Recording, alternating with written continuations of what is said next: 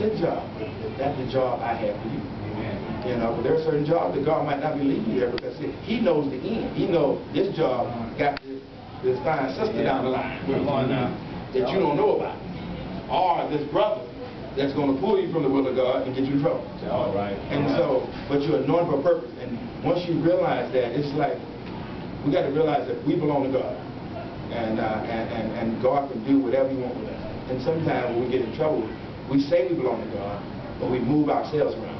And so, if God is in control of our life, we have to seek the Lord in everything we do.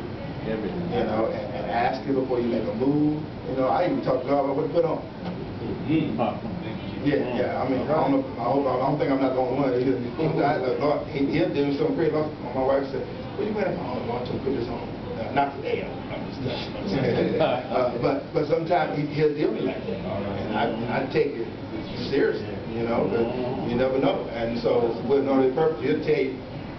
Sometimes He might tell you, just stop, don't move. And you want to go. That's why you want to practice obedience. You got to be humble to do the will of God. Yes. Because if you're not humble, then you're going to move yourself, tell yourself where you want to go, tell yourself when you get up, tell yourself when you want to start. That's right. And that's when people get in trouble. And we know we all been in church for a long time.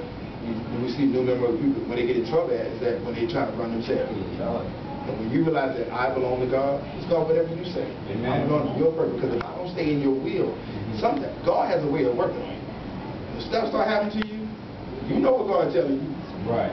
Get back where you're supposed to be. Right. I stopped this storm happening.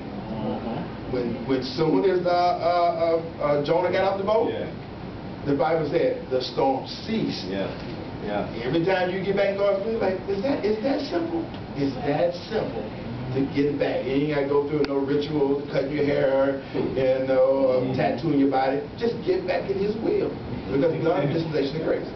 And you just get back to what you're supposed to be doing, and you'll find things begin to grow for you. I'm telling you, it's just wonderful. God is just so good. I mean, I love talking about this word here.